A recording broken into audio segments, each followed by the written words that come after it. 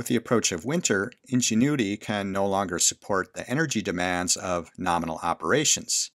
Each sol could be its last, yet there's still hope for another flight, and it's still shooting new pictures on this episode of Mars Guy.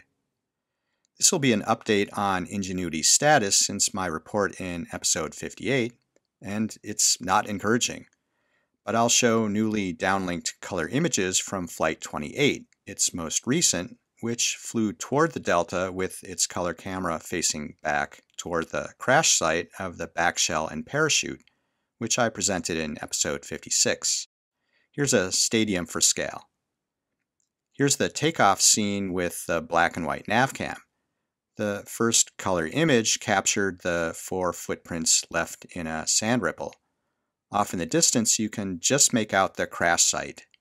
Here's how that looked from above on Flight 26, and here's Mars Guy for scale.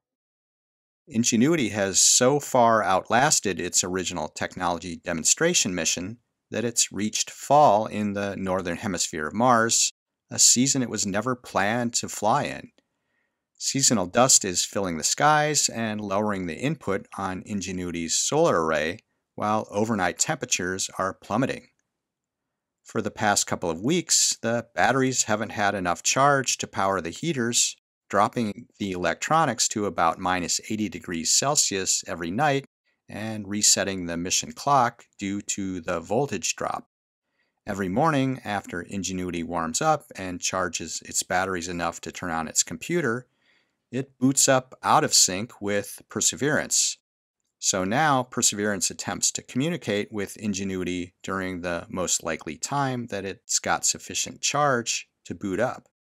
At that point, Perseverance resets Ingenuity's clock, enabling additional activities during the day using the available power. Currently, the batteries are at about 68% charge at sunset, but they need at least 70% charge to keep things powered overnight. That's a 2% deficit, which is expected to grow to 7% by the winter solstice, after which conditions will start to improve. This is the new normal for Ingenuity, and it's dicey. If it doesn't die from the lack of power, damage from cold cycling the electronics may kill it. On Sol 449 late in the afternoon, Ingenuity snapped this color image and sent it to Perseverance.